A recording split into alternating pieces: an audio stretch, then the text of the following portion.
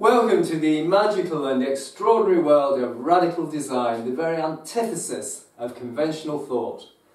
What we have here is a failure, an absolute, abject failure to comply with the norm, the prosaic, the mundane, the conventional, square, utilitarian type box that has no other redeeming feature than an ability to actually contain objects.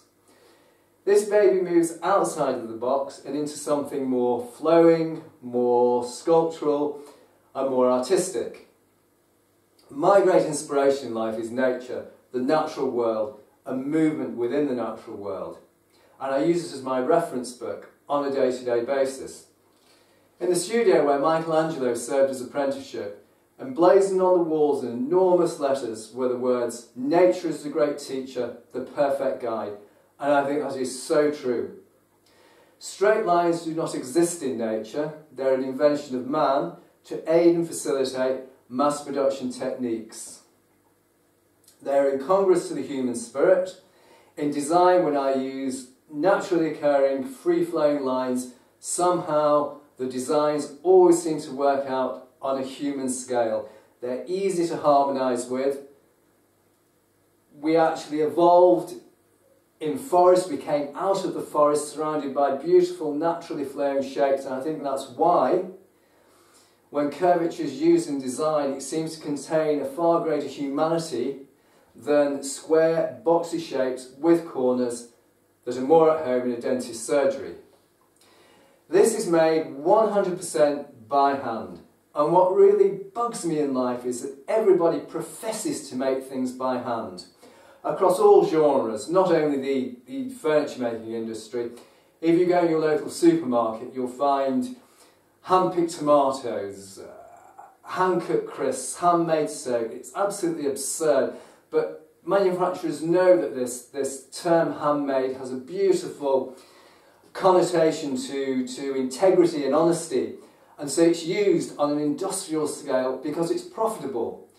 But I think in this Machiavellian world we live in, I think that deceit is naturally revealing, but only when people are presented with the real thing. This is made to the nth degree, not only in terms of the aesthetic, but also the constructional elements. So I think what we'll do here, we'll go on a close-up tour and have a look at some of the finer points. So let's move in and check out the detail. I believe attention to detail is absolutely paramount in quality design. So let's just take a look at this layer section first of all. Okay, let's consider the panel first of all. The panel, when I designed this, I knew it would be almost impossible to copy on a machine. So it would be left alone by the mass production boys. It's difficult because from the periphery of the panel to the central spine it actually slopes up very gently. So it's incredibly complex and difficult to make on a machine. You can see they're handmade wooden hinges, made entirely by hand. They work beautifully and smoothly and will last a lifetime and beyond. And of course without any built-in obsolescence. There we have a hand-carved sculptural handle allowing the user intimate contact with the wood. It's a truly delightful feeling to be able to physically open the door by putting your hand inside the wood, rather than using some superficial, silly little knob that's been stuck on. And as we climb up, we have a heavy sycamore top. This wood is fiddleback sycamore, and it was traditionally used in the making of musical instruments like violins. And if you look at the back of a violin, particularly on the neck, you'll see the beautiful rays. Of course they stain the wood dark. I prefer to leave woods natural and very rarely use finishes at all. I think they're a real misnomer. I think you get far more life and feeling without finishes. And I think it's far more contemporary not to stain wood.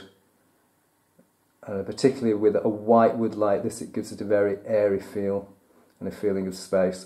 The carving, as we climb up, we look at the carving. In the past, carvings were always used as an incidental form of decoration.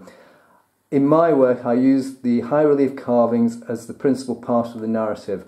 And in this case, the vine, as it slowly winds its way up through the door, it's responsible for the movement within the piece of work.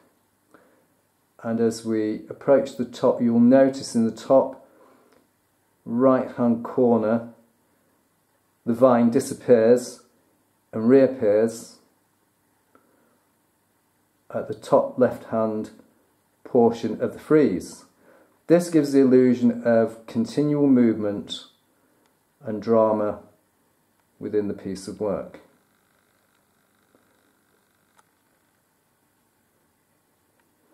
The depth of the relief on the leaves is 16mm and on the bunch of grapes 100mm. This incredible depth, I go to this sort of depth to get the feeling in the work, and I undercut all the leaves too, so you get a beautiful shadow line, and this makes it look as if the grapevine is actually bursting off the surface of the wood and really adds to the life and movement within the piece. So the extra effort involved in going to that sort of depth for me is certainly worth it, because I get so much more life in the piece of work. And as we come down, we can see again the vine disappearing and winding its way and reappears again in the top of the door. We'll move in a little closer here because I want to look at the tool marks. You should be able to see the tool marks. There you go, I think you can see those. The tool marks in the background. Everything is carved from the solid, nothing is stuck on. It's all hacked out of the solid. And I think the tool marks really add to the natural appearance of the piece of work. You'll notice there in the top left portion of the door some beautiful figure.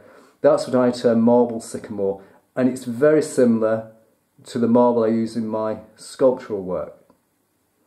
Sycamore's a fantastic choice for curved work like this because it's relatively grainless, so the shapes I actually put in to the wood actually appear, it's very readable if you like, rather than having a crazy grain wood where the shapes I put in would not be able to be perceived because of the nature of the grain. So it is a good choice.